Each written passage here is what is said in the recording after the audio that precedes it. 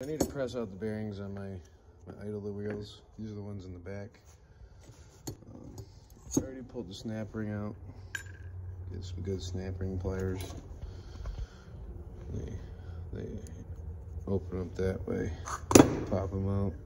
Gotta wiggle them sometimes. You know. All right. Anyway, this is an easy way. You just use a drill press for any Polaris. Pretty much any idle, bogey wheel, whatever you want to do. Put a flat piece of metal on your bottom of your vise. You can use a coffee can, soup can, whatever you want. I'm using a roll of tape. Put your wheel in. Make sure you put it on this side. That's the side that you press against. Okay.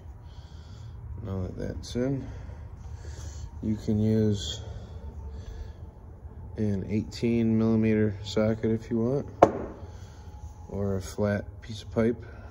This was something I found, I don't know if it was Power Wheels or whatever. Anyway,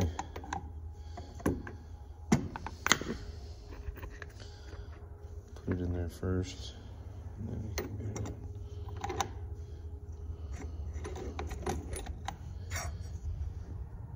you can get it nice and lined up there, centered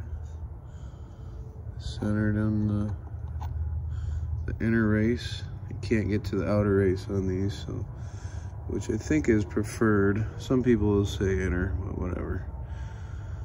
And then line that up. Push down. Pops right out. Easy as that. And this is the old bearing. Looks like shit.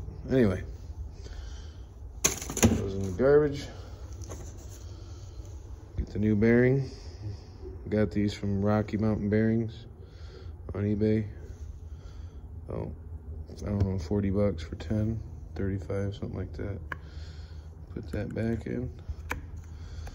That baby just falls right in. To be honest, I'm gonna pull it back out and clean it up, guys, and then basically after that, you put your C-clip back on and close it.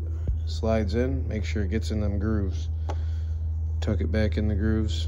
I'm gonna pull this back out and clean it and put it back in. Anyway, that's pretty much it on any bogey wheel on a Polaris Edge or before, or I think pretty much any bogey wheel.